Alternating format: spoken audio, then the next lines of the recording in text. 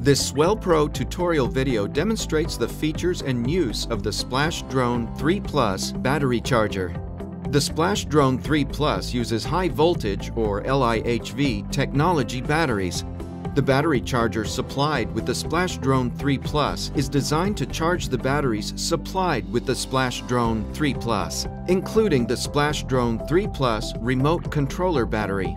Older, low-voltage lithium or LiPo batteries from older Splash drones cannot be charged with this charger.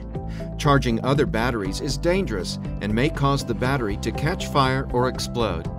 To charge the aircraft battery, insert the power cable into the rear of the charger and into a wall socket. Insert the charging leads into the red and black output ports. Be careful to match the color of the plugs and the sockets. Then, insert the balanced charging cable into the balanced socket output.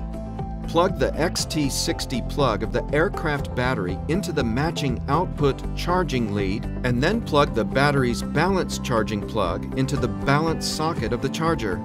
The charger will detect the battery type and start a 10-second countdown to automatically start charging. If no operation is performed on the charger within 10 seconds, it'll automatically start charging at the recommended charging current based on the cells and capacity of the battery. If you're familiar with the charging current, it's possible to interrupt the automatic cycle and adjust the charging current if desired using the plus and minus buttons.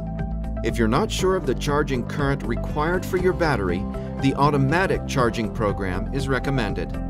To charge the 2S battery of the remote controller, replace the 4S charging power cable with the 2S charging power cable and connect the battery's balanced charging lead to the charger's balanced socket by inserting it into the smaller socket as demonstrated. If a battery cannot be charged by the charger due to battery damage, please replace the battery. Thanks for watching.